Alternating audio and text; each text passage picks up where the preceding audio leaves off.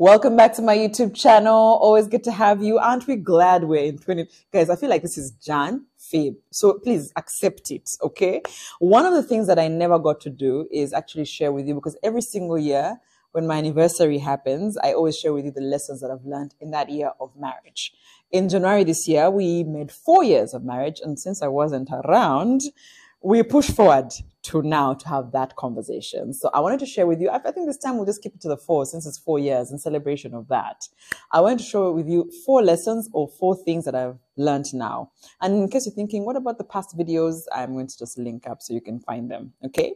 So 4 years of marriage. So unlike the years before where all my lessons were about like the quotes we read and the things we learned and the difficulties, I feel like this year is more calm. This year is more relaxed. The other day, a friend of ours asked me, how is marriage and are you happy in marriage? And I answered by saying, you know what? My husband and I have found our rhythm. I don't think the answer is yes or no. We're unhappy or happy. We found our rhythm. We found, like, you know how you're paddling and everybody's paddling different sides? I feel like this year we learned how to paddle together. Okay. And that's been because of efforts on both sides and all of that. But one of the first things that I learned, or I can share with you as a lesson in marriage so far, is the fact that I've preached about this, the thing of individual. Find yourself in a marriage, blah, blah, blah. But I was in games. You know how we say, well, I was in games. Now I really understood what it actually means. When I say find yourself in a relationship or do the individual you, they don't mean the selfishness of like forget the other person and work on yourself. What they really truly mean is work on who you're going to become for the marriage. Okay? So let's say the marriage is a season where you're now going to be a mom, a wife, and that. Define it. And define who Flavia, the wife, is. What are the standards? What's the no-go zone? What's the good, the bad? What makes you Flavia, the wife, every single day? What can you pour into Flavia, the wife, every single day? Define you as a wife, not me as that person's wife. First, define yourself, your standard as a wife, right? Okay, or as a husband. I know the men watch the channel as well. Whereas for me before, I think I had understood that lesson of find your individual self as being selfish. So I'd always find ways to just do things for me and find myself, follow my dreams. And I'm like, oh, that didn't work. So what they truly, truly meant is that you find yourself in this season and define yourself in this season.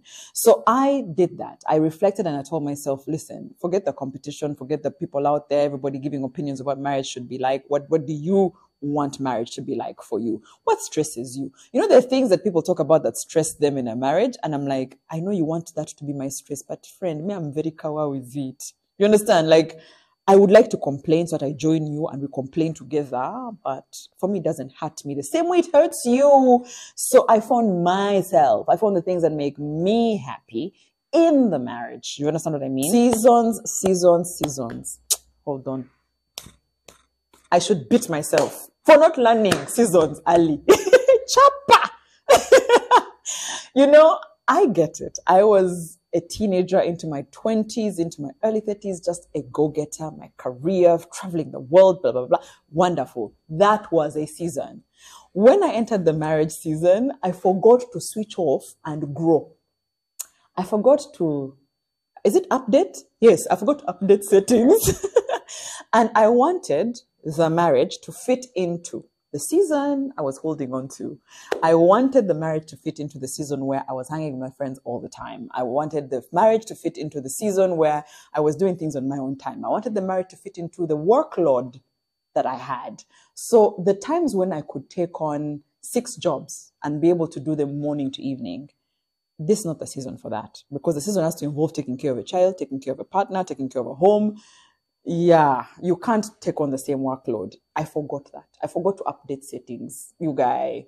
And I'm sure even you who's judging me, you forgot to update your settings. So do it now secretly and pretend you had already done it.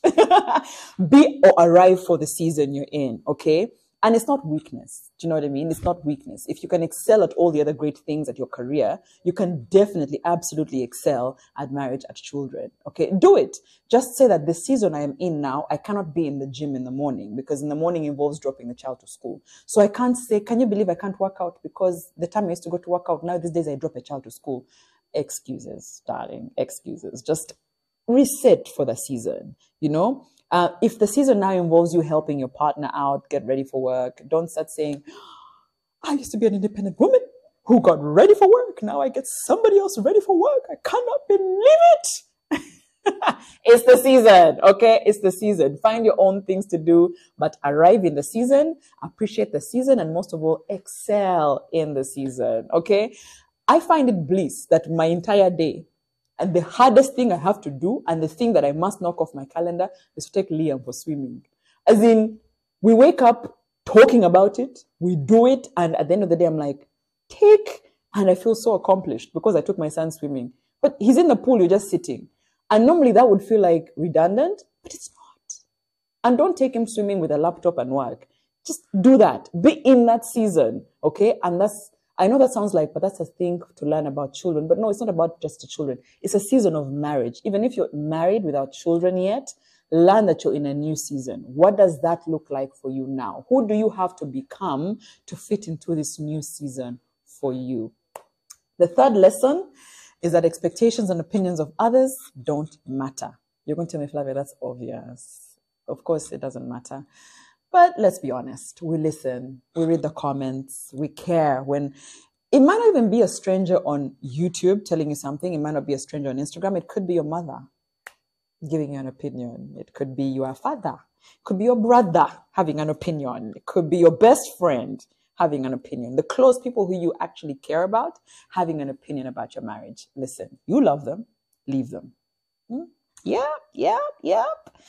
Their expectations and opinions really do not matter. The fact that, okay, you don't know when you're talking to people about stuff in their relationship, you don't know if they're going to actually take it seriously, so you have to be very careful. Or you in the marriage learn that they can have an opinion, but it shouldn't matter. Define it for yourself. Have your own reasons. Make your own decisions, boss. Don't rely on, but what will my mother think? But my friend said this is not what it should look like.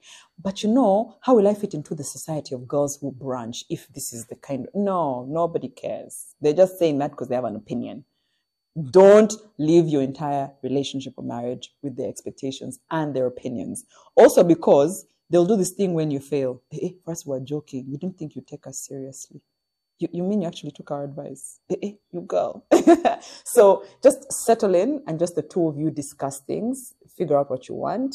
Leave us alone. Us online in-laws, leave us. We're just talking like that. And the other lesson that I learned, and probably something I'll touch on in a different vlog, is finances. Finances. Money makes the world go round.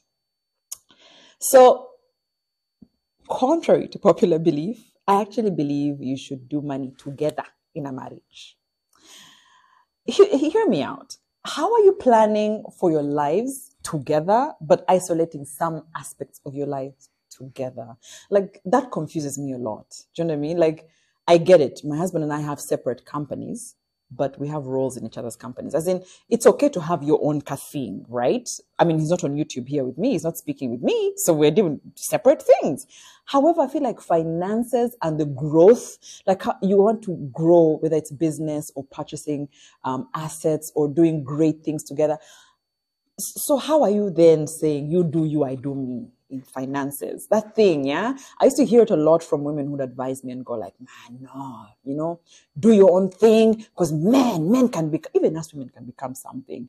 But if we're going to sit and talk to each other about growing, okay, whether it be our children assets or ours or our future, how are we doing it separately? Do you know what I mean? Like, so I learned quickly that it's okay, by the way, it's okay to put things together and grow in the same direction. And when I mean grow together, I don't mean you can have a joint thing growing together and your own things, but have something together. Do you know what I mean? Have a pool where both of you agree that it's not that thing of our money, your money is our money and mine is mine. No, everybody contribute and put together for your future. Do you know what I mean? I'm comfortable with it. It's one of the lessons I learned and I'm very okay with it. We pull money together and we grow in the same direction. Yes, I do my own things. He does his own things, but we agreed how we're going to grow as a family. And I feel like that's one of the things that is good for security in a relationship. Nothing speaks security than our money. you guy. I got you, you got me, if it involves cash, right? So it might be, unpopular, but I think you should go in the same direction by putting the money together, not doing your own side things and hiding them under the bed and under the pot and wherever you're hiding them, you guys currently. Yeah. Bye.